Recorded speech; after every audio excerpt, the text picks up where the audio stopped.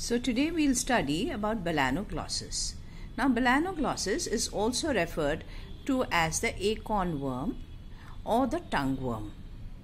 But it is actually a chordate, not an annelid or a worm. And this animal is a marine tuberculous animal which lives in burrows on the sea coast in the soft mud. Now the burrow is usually roughly about U-shaped, and it has two distinct openings. The anterior opening is funnel shaped and open, and the second opening is circular and is plugged by means of the fecal material. Balanoglossus has a body which is worm-like and is divisible into three parts. The first part is known as a proboscis. It's a conical structure or a triangular structure and opens to the outside by means of the proboscis pore and has inside it a little coelom or the proboscis space. At the base, the proboscis bears a short neck, and that short neck is known as the proboscis stalk or the neck.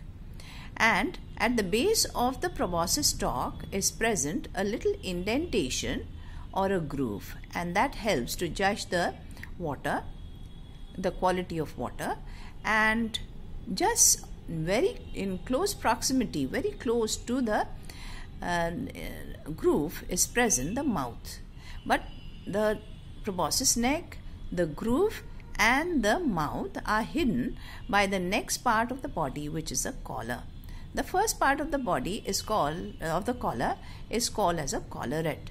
So this covers up the neck, and the collar inside has a space or a coelom which opens to the outside by means of the collar pores.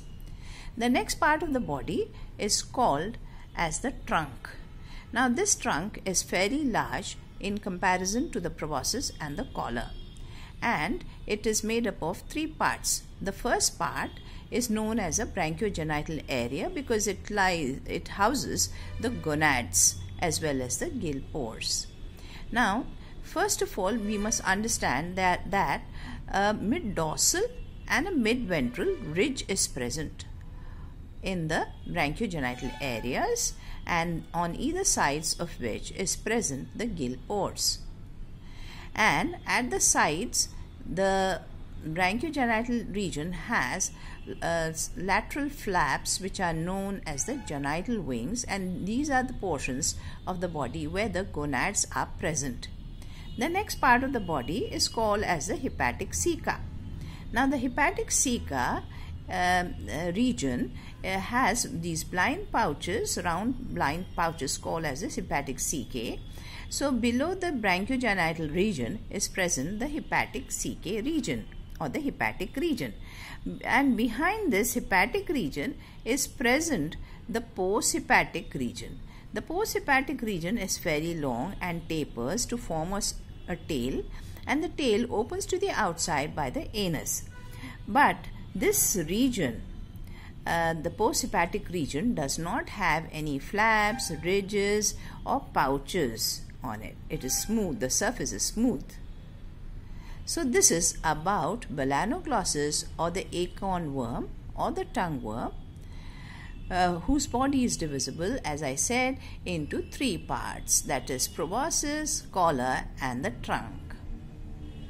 Proboscis has, to summarize, the proboscis has the proboscis coelom, opens to the outside by the proboscis pore, and has a little short neck or the proboscis stalk, a little indentation which checks for the content or quality of water. Next is the mouth, and the next portion of the body behind the proboscis is the collar. It has a short collarette which covers up the proboscis stalk, and the collar has the coelom, opens to the outside by means of the collar pores, and behind the collar is the trunk. The trunk is divided into three parts. The first part is known as a branchiogenital region, which has the lateral wings, and these house the gonads.